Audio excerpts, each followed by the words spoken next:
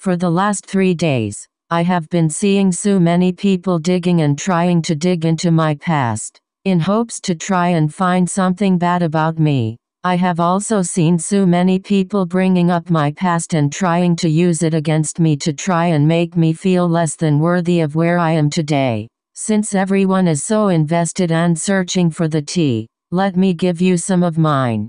Cheers. I have been gifted childhood and I was always able to see in the spirit since the age of 4. I saw the first demon at the age of 4 and saw first angel at the age of 4. I saw all the obstacles I will face in my life in prophecy at the age 7. I dreamt of every major obstacle and event that would play out in my life.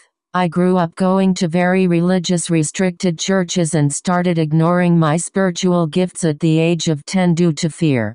I heard God's voice for the first time in 2015 when I almost drank myself to death after a heartbreaking phone call, and ever since then I have been hearing His voice. My gift to see in the Spirit upgraded without any breaks. In 2013, God's voice always stuck with me although I never knew it was Him. I just knew I was hearing a still soft voice throughout the years. I went through heavy attacks and warfare in 2016 that almost took my life. Although I was hearing God's voice and praying, the attacks didn't stop. I started my celibacy journey and started attending many churches in hopes to find the right one. I prayed every day and fasted, however, I was still under heavy attacks. During this time, I was also being upgraded in my gifts of prophecy, and even in the midst of the attacks, I was able to see my attackers, what they were doing, etc. During my attacks,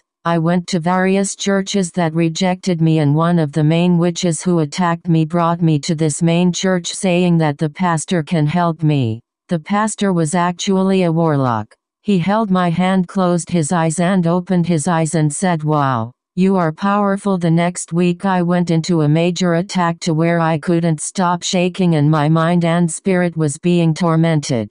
I could barely speak nor could I focus because whatever was attacking me was controlling my tongue. All I could do was shake and tremble and cry. The woman who was a part of the group of those attacking me brought me back to this church while I was under heavy attack. The pastor brought me into this room, shut the door and violated me sexually while my tongue was being held by a spirit. That same day I was forced to stay for the church service and watched that same pastor go on stage and preach. After I got home I was resentful, angry and feeling worthless. Not only was I being tormented by witchcraft and witches, but I was also living the very person who brought me to this place. That same week I found out my kingdom husband was seeing someone and the person he was seeing was also tormenting me in the spirit. Despite all the good prophecies God was showing me to uplift me through the attacks, I was still heartbroken. I was desperate for answers as to why I was experiencing all of this. I was heartbroken and felt like no one was helping me, and I never wanted to step foot back into a church. I told God that it was only Him and I from now on. I then decided to start watching tarot videos and I binge watched them because it was the only thing that I felt was comforting me at the time. Not one time did I feel convicted for watching them because, after what I experienced, I felt that the church was worse than some paper cards. While I was watching them, I learned how to read the cards. Not that I needed them. I noticed that no matter how much I watched, no one was addressing the issues that I was facing with the attacks, which let me know that many people were not aware of these things. Later on in the year I found out more heartbreaking news through prophecy, and I told God that I felt hopeless, that no one could help me. I then heard create a YouTube channel, so I created the channel the same day I sat on my bed in tears feeling hopeless. The next few months I started to focus on school. I bought my first tarot deck and started to experiment out of boredom. I then had the idea to start reading cards on the channel to try and help people who were going through what I was going through. I started to talk about warfare and the things that they were doing in the spirit.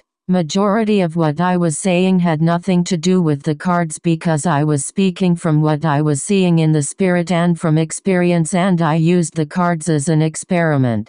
Later that week I woke up and saw that my channel grew overnight, and I was shocked because I never expected that to happen. I then started to make more videos speaking on all the wisdom I knew about the warfare because I was indeed experiencing it. I used the cards as a way to further confirm what I already knew. The channel took off. I did not expect it to. Throughout my channel growing, I didn't think anything was wrong with the cards because I was not hearing anything from God to stop, nor was I feeling any conviction for educating people. Throughout the channel growing, I spoke about my relationship with Jesus, and I always tried to lead everyone to Him despite the position I was in. This is because He never left me and always made me aware that He was with me. I educated people on not attacking others with witchcraft and telling them to stay away from spells, to keep their hearts clean, etc. Again, I didn't feel convicted because my heart was pure throughout the journey. This went on for about 2.5 years. The final year of this journey, Jesus started revealing Himself more and more in the Spirit to where I could see Him. He started speaking more and more. The more He was present, the more attacks that came in. Now I was no longer being attacked by the main attackers, but I was now being attacked by the witches in the spiritual community because I was speaking more and more about God. My calling was revealed to me in the final year, and I started to experience a lot of jealousy in the spiritual community because the witches in there were now able to see my prophecies. God then gave me the revelation about both the heavy religious churches and the darkness in the spiritual community. God then revealed the COVID prophecy to me and told me that my time in that community was up. I understood the instructions, however, I was afraid to leave because I knew they were going to come full force. That same week He told me that when I leave they will frame me, and then I started to cry. That same week a woman of God emailed me and told she saw a vision of me on the cross like Jesus with the thorns on my head. I started to cry and explained to her that God already told me exactly what she saw and that she just confirmed what would happen to me. Knowing what was going to happen caused me to drag my feet and stay a little longer. Months later, when COVID happened, God spoke to me and told me it's time. Obey. I threw out my cards and obeyed Him. The moment I obeyed Him and decided to leave tarot alone, that's when the framing started. Many of those witches who framed me saw what God was going to do in my life and thought that if they framed me, it would prevent me from fulfilling my purpose. The framing worked for a bit and everyone turned on me. The witches that were attacking people in that community used me as a scapegoat and made it seem as if I was the attacker. I was now being attacked and blamed by people I didn't even know existed. I cried, prayed and begged God to make them stop as I received death threats through emails, etc. I didn't know where to go or what would happen. I was now in wilderness season. I fasted, prayed, and seeked God for further instructions. I started focusing on my makeup channel and Patreon to pass the time while I waited for instructions.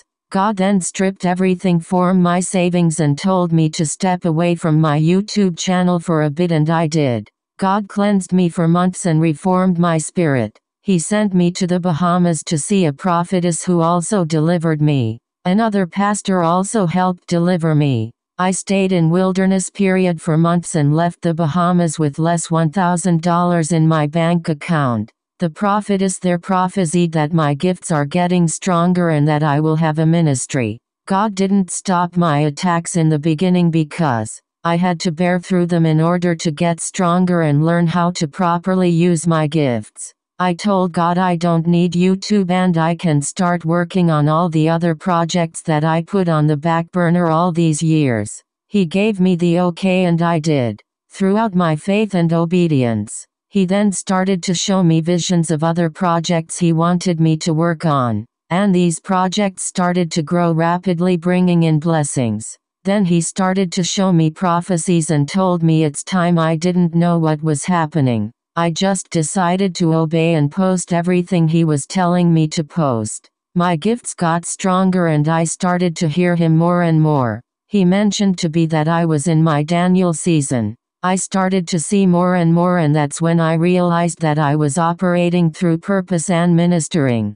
The prophecy that was prophesied to me was happening. He then revealed to me that when I left tarot, thousands of people also left. He mentioned that he used me in that season of my life to speak the truth and help his lost sheep find their way back to him, and that is why I didn't feel the conviction from him until I received instructions from him to leave.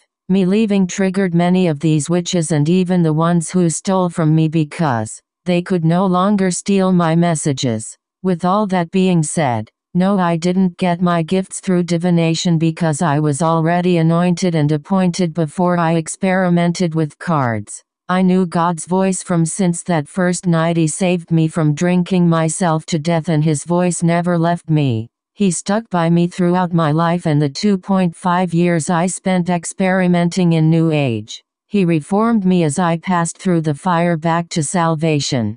This is not to explain myself. This is to again share my testimony to those who genuinely care, and to, of course, set some of you monitoring spirits straight. Some of you Christians who are digging and trying to find dirt on me are upset that He is blessing my obedience, and you feel in your heart that I don't deserve it because of my past. That's why your monitoring spirit keeps digging and searching for videos about me.